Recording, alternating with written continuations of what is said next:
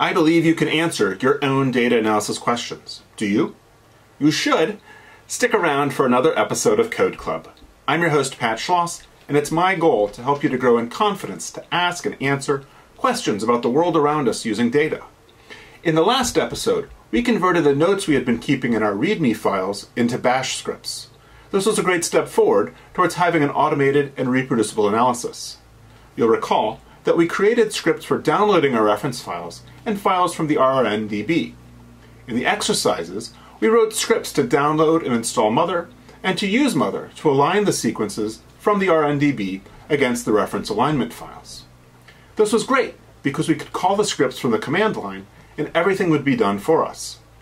From my experience, the challenge then becomes remembering the files and scripts that downstream scripts and files depend on. For example, I anticipate that the RNDB might update its database this fall. What else will I need to run if I want to update the RNDB files in my project? Well, our sequence alignment depends on the sequences from the RNDB and the script that downloads the RNDB files.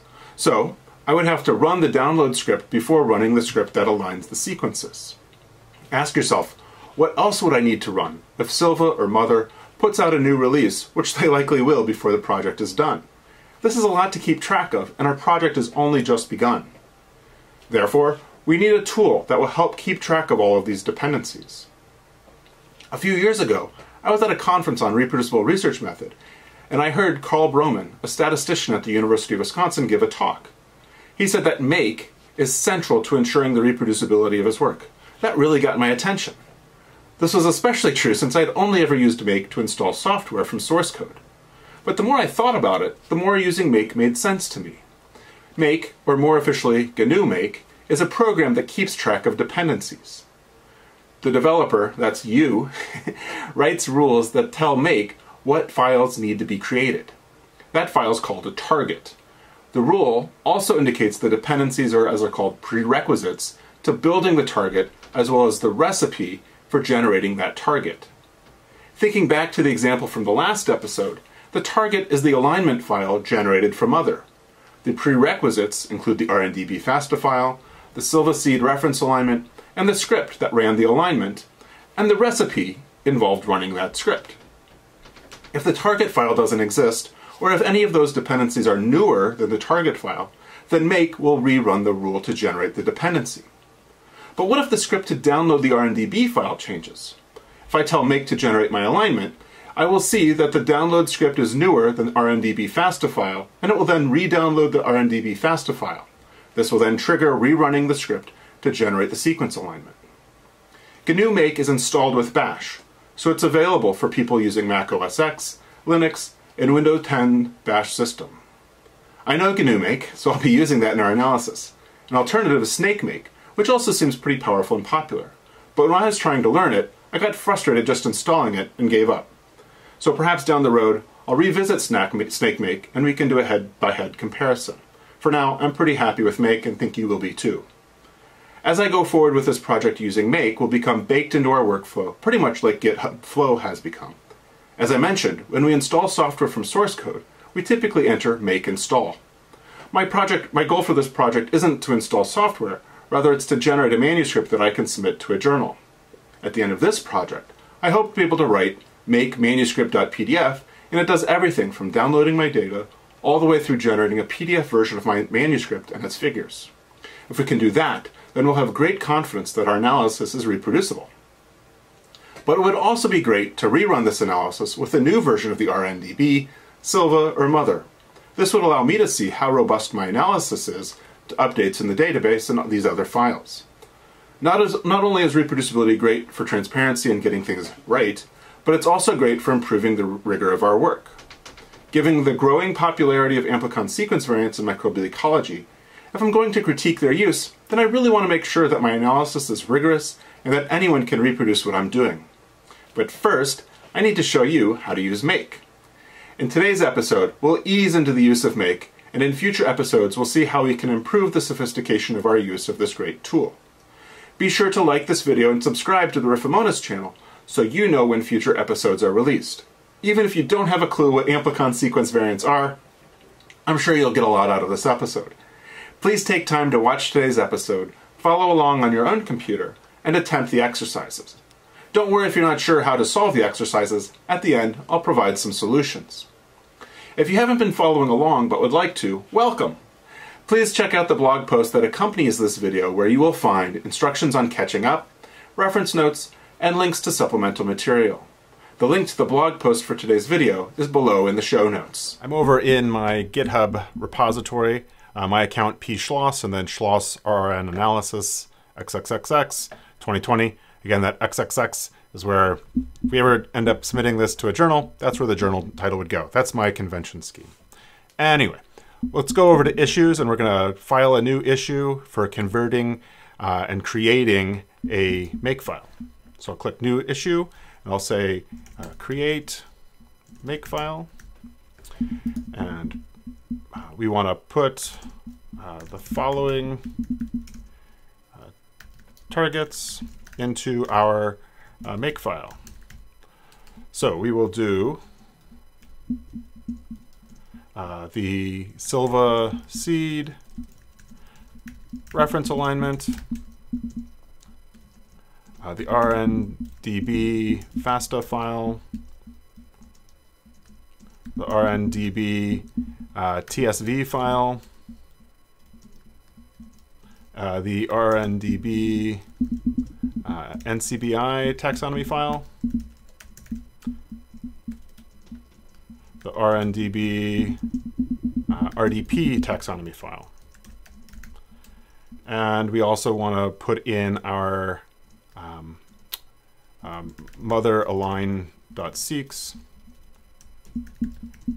script to generate aligned RNDB sequences. Okay. So that's our task for today. We won't do them all during the main part of today's episode. I'll save some of them for you to do in the exercises. So this creates issue 10. I'm going to go over to my terminal and navigate over to my project. So we'll do cd documents, schloss rn analysis, ls in there, and I'm going to do get status to see we're on the master branch. And I see that I've got a few leftover mother log files from a previous analyses. These just kind of take up space. I have git ignore ignoring these. I did that in the exercise from the last episode.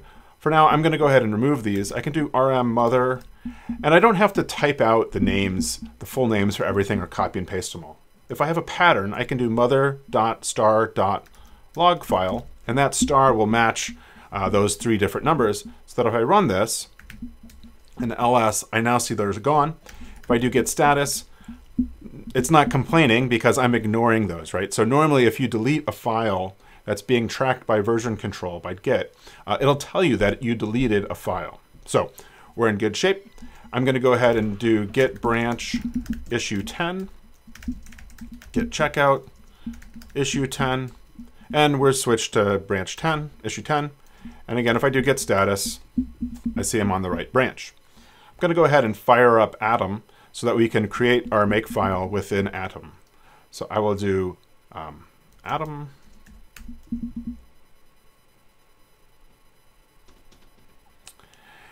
I'm going to go ahead and create a new file, and I will save this called makefile. And this is going to be in my project root directory. So again, we need a file that starts with a capital M and then lowercase ake file.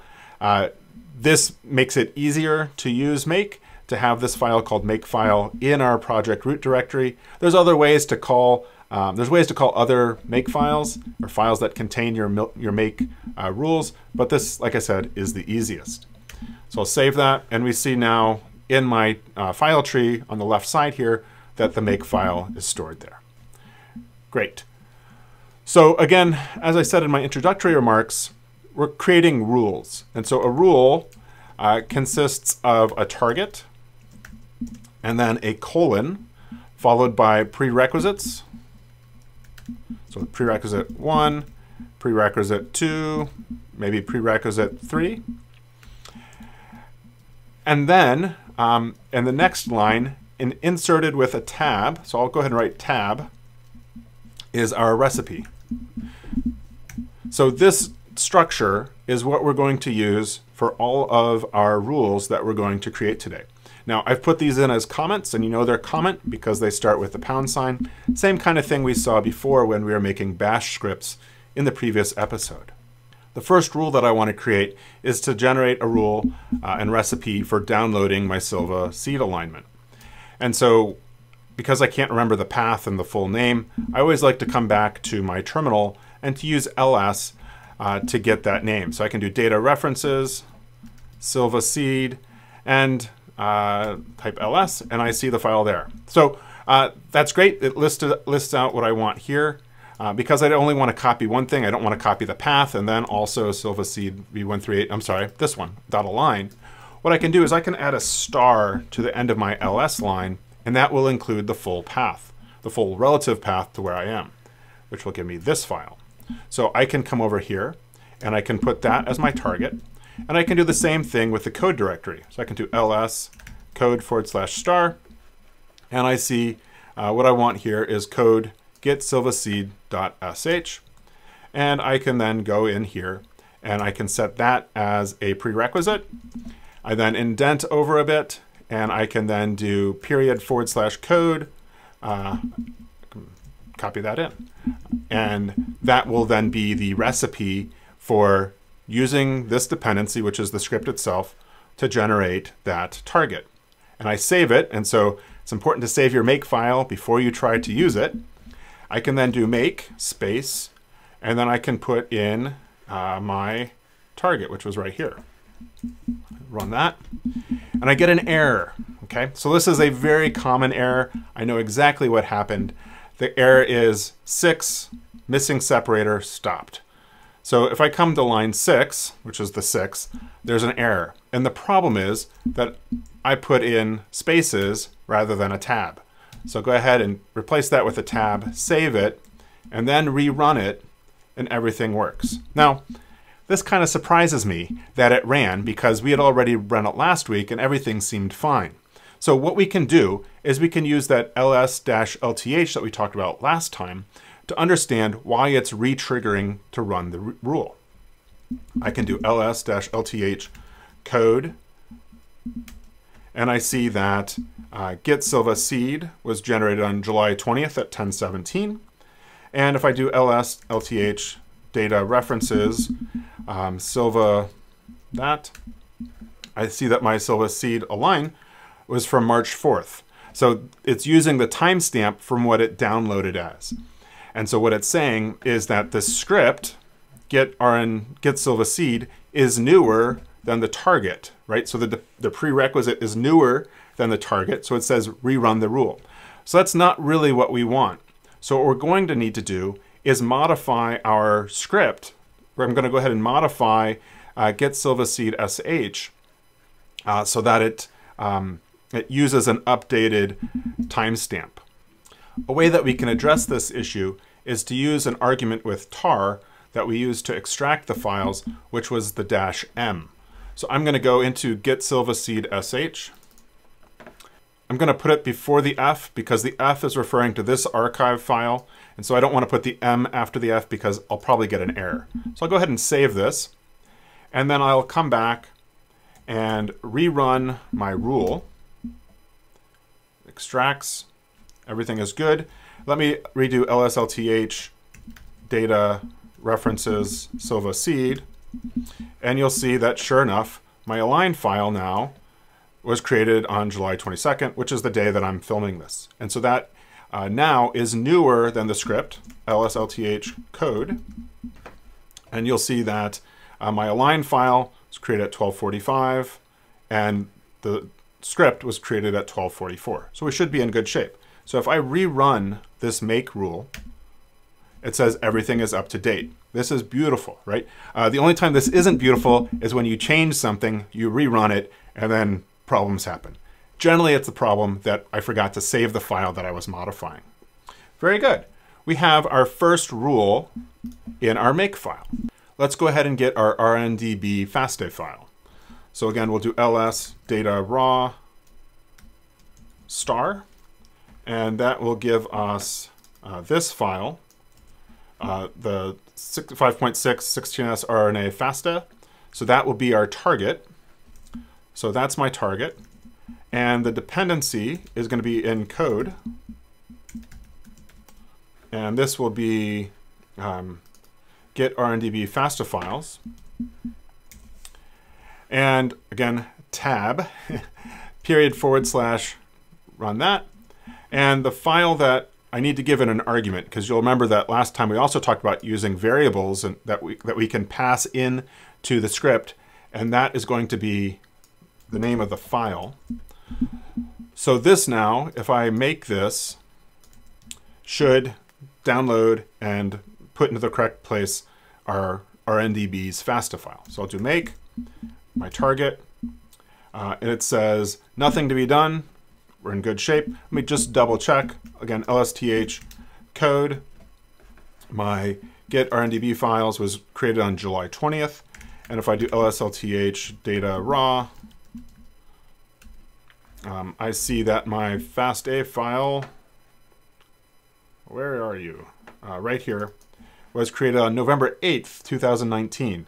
So it seems a little bit weird that that rule didn't work.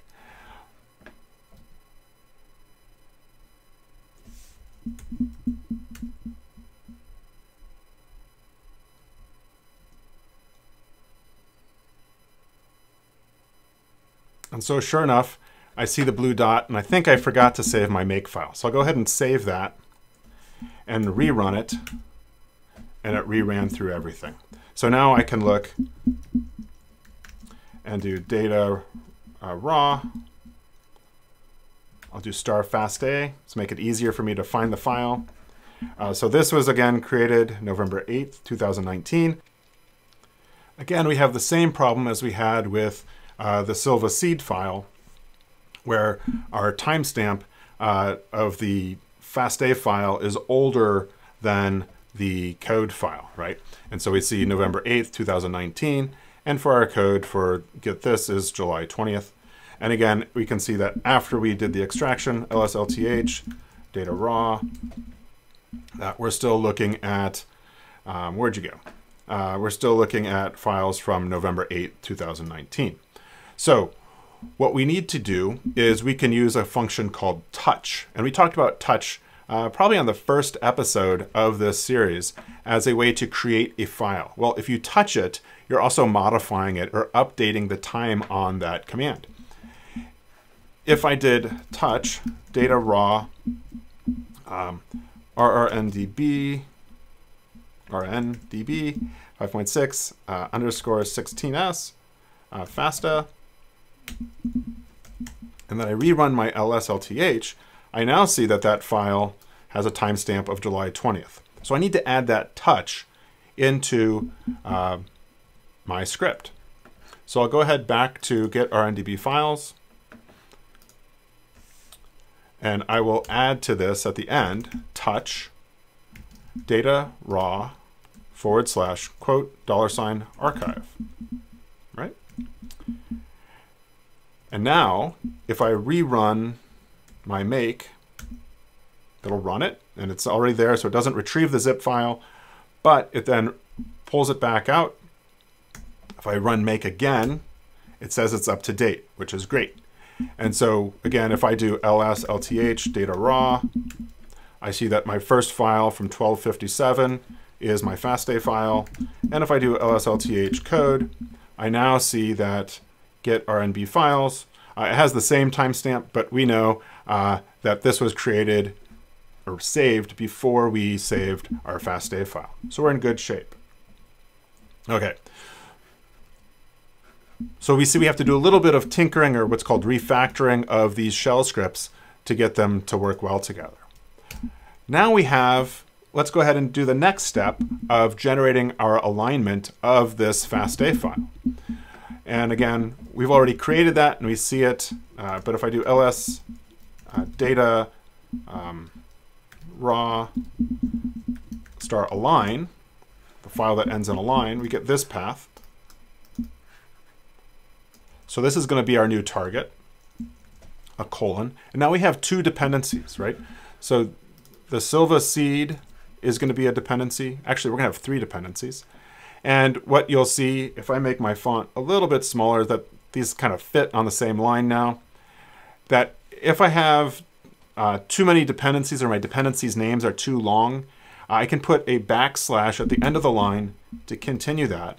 I can then tab over to make it look kind of nice. Maybe I won't go quite so far. And I can add my other dependencies.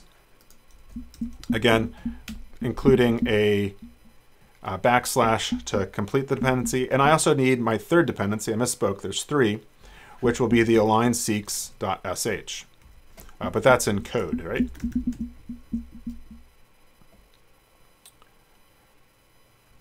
Very good. So I'll save that, and then I will call period code / align sequences.sh. Save that. Made sure I saved it. I'll go ahead and copy this because we want to generate that target. And now if I do make that, it complains, right? So it says no rule to make target code align sequences.shs needed by data raw. Stop. That looks right to me. So if I get an error like this, it's typically because of one of 2 reasons. Either there's a typo, or because I've created a dependency, but that dependency doesn't exist, or there's no rule to create that dependency. In this case, there's a typo. And really, it's the same thing, right? So this file doesn't exist anywhere in code, but also there's no rule to create it. And the problem is that there's a typo, and that's why it doesn't exist. So if I remove that S, save it, now come back and run this, it'll go. Now, I would encourage you to not run this on your own and let me do it, because this is going to take about 8 minutes to execute.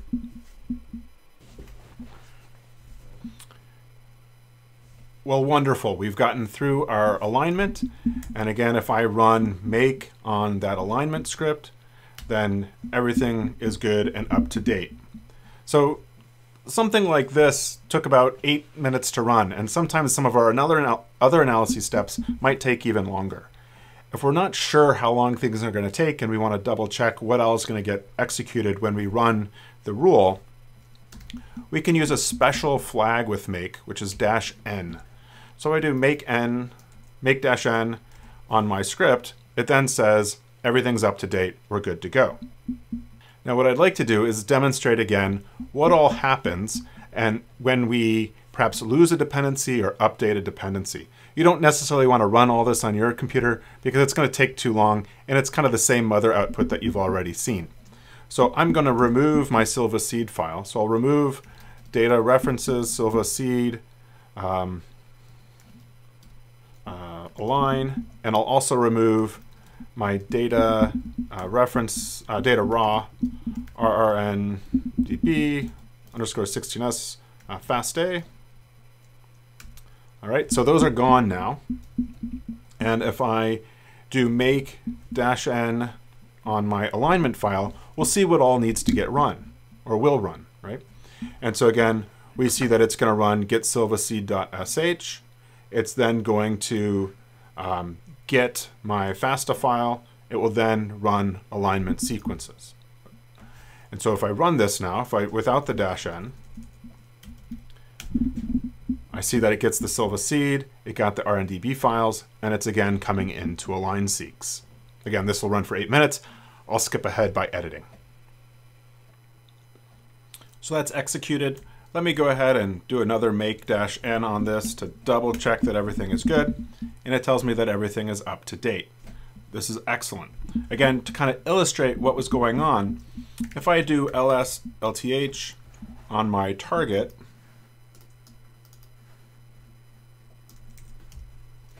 that was made at 120. And if I do lth data raw fastday, that was made at 112. So that precedes the other dependencies.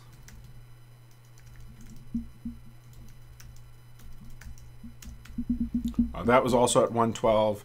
And then ls/lth code align sequences was a couple days ago. So we see that our target is newer than the prerequisites. Otherwise, make would trigger itself to rerun that line of code and to regenerate any dependencies that were also out of sync, if you will. A common question is how finely to cut your targets. How many targets should you have? When should you have make generate a target? So a couple factors come to mind. So first of all is the question of how long does it take to generate the target? Where am I getting the target from? For example, this Silva seed align file, I'm only going to use probably to generate the aligned version of the RNDB file. But I don't want to keep pinging the server at Silva over and over again whenever I generate that alignment file. You know, through testing and validating things, I might run this a dozen times. I'd rather not have to ping their database, their website, a dozen times. The same goes for the RNDB. And so if I can download the file once, have it stored, I'm good to go. A related concern is if the target takes a long time to generate. You might have a series of commands or programs that you want to run, and perhaps really all you want is the output.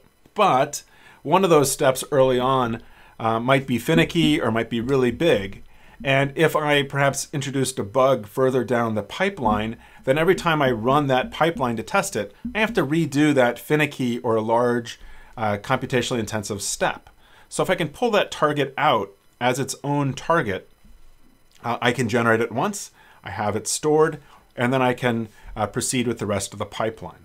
Okay. Again, that is related to this download issue, but instead of downloading, we're building something that takes a long time to generate. Also, if you have a file that's going to be the dependency of a bunch of other rules, or more than one rule, then that really should be its own target. Revisiting the issue tracker, we've made targets for the Silva seed reference alignment, for the RNDB FastA file, as well as running align seeks to align the RNDB sequences against the Silva reference alignment. I'm going to save the rest of these for your exercises. As always, I have a set of exercises for you to work on. After I describe these to you, go ahead and pause the video, work through these on your own, and then once you've worked through them, go ahead and press play to see my solutions to the exercises.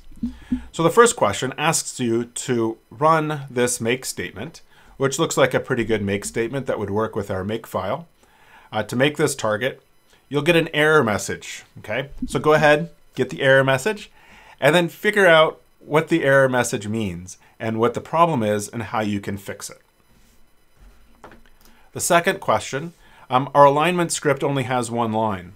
What are the advantages of putting that line into a bash script versus in the body of the recipe? Finally, I ask you to finish and complete issue 10. So I hope you found those exercises engaging and helped you practice your skills a little bit more. This first question asks you to identify an error message and then see what you need to do to resolve the error message. I'll go ahead and paste this in. So make data references silva.seed v138.align. Looks good to me. Run that and it says, no rule to make target data references silva seed v138.align, right? So you might see the error immediately. I have errors that are frequently very obvious, but I can stare at them for 15 or 20 or a couple hours and not see them as being so obvious. So let me go back and look at my makefile and see if I can figure out what the error is. And I see, sure enough, I forgot a directory in the path. I forgot the Silva seed directory in this path. So if I come back and after references, I add silva_seed / Silva seed v138.align, everything is good, and we're up to good shape. The second question asked, why do we have this one-liner recipe for align.seeks? And as I mentioned before the break, there's a couple reasons why this is a good idea. So one, the align seek step might be computationally intensive. It took about 8-10 minutes to run on my computer with 16 processors. Maybe you don't want to sit around for that to go through that every time as you're perhaps testing a larger workflow. And so it makes sense to pull out that computationally intensive step, build a target, so you don't have to worry about recreating it every time that you're testing your workflow. Another reason to have it cast aside in a script is that that script then becomes a dependency. And so if I say add a argument or remove an argument, or I might add a line to the code, to that script file, then it becomes a dependency. And because that dependency has been updated, it will then trigger make to go ahead and rebuild that target. Versus if I only put that one-liner in here in place of my bash script, that's not being tracked by make. If I modify the arguments or the different commands that are being run in the recipe here, then it's not going to trigger make to update the target unless, again, it becomes one of the prerequisites. The third exercise asks us to finish building out the rules for issue 10. So we need to get RNDB TSV, and the two taxonomy files. So these are going to be very similar to what we did up here for getting the FASTA file. And we will, again, copy that. If I do ls data raw, I see my TSV file here. So I'll copy that as my target. And my dependency is also going to be that, that shell script. I'll copy this down and replace the FASTA file with the name of the TSV file. I'll go ahead and make this. Maybe I'll do make-n to see what it's going to do. It says nothing to be done. And sure enough, there's nothing to be done because I forgot to save my make file. Remember that if the target has already been made and is up to date, then you will get a message that says it's up to date. Nothing to be done is not the same as up to date. So nothing to be done for this typically means that there isn't a rule to build that. So I need to go ahead and save that. Then my blue circle went away. I rerun it with make-n. It tells me it's going to go ahead and run this. I'm cool with that. It runs it. We're good to go. And again, if I do make-n again, I see that it's up to date and we're in good shape. So be sure you save your make files. So that's the TSV file. Now we need to do the NCBI and RDP taxonomy files. And those are, here's the NCBI file with its path. I will make this the target.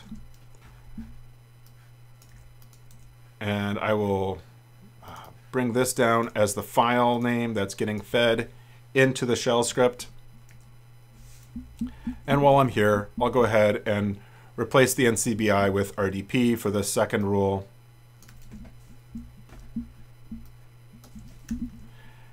And I'll save it so that my blue circle goes away. And I'll go ahead and try to make this, again, to test with the NCBI file. It's going to run that script. Great. That's all good to go. And if I do the same thing but with RDP, that goes and that's good to go. And again, if I try to make it again, it tells me everything is up to date. So that closes out those topics. So if I do git status, I see that I've got a make file that's not being tracked, as well as the two shell script files that are modified but need to be committed. So I'll go ahead and do git add code get RNDB files, code get Silva, and then my make file. Get status, very good. They're all staged and ready to be committed. Git commit -m create or automate pipeline with make file closes number 10. So again, that closes number 10 will tell GitHub that the issue has been closed and to go ahead and close the issue. So that's good. Just to make sure everything works, I do a git status, nothing to commit, working tree clean. I'm on it, branch issue 10, git checkout master, git merge issue 10. That's great. That's great. And we're ready to push. Now coming over to GitHub, I close the issue with that commit and we're good to go. going back to the issues, we're back to our one issue of trying to accumulate different resources about amplicon sequence variants. Thanks again for joining me for this week's episode of Code Club. Be sure that you spend time going through the exercises on your own to help reinforce your new skills. Even better would be for you to take the ideas we've worked through today and think about how they relate to your current projects. How about easing into using make by writing a rule to do a step in your current project? I'd love to see how you're adapting what I have covered in this and other episodes of Code Club. Please let me know in the comments below what type of data analysis questions you have, and I'll do my best to answer them in a future episode. Finally, be sure to tell your friends about Code Club, and to like this video, subscribe to the Riffomonas channel, and click on the bell so you know when the next Code Club video drops. Keep practicing, and we'll see you next time for another episode of Code Club.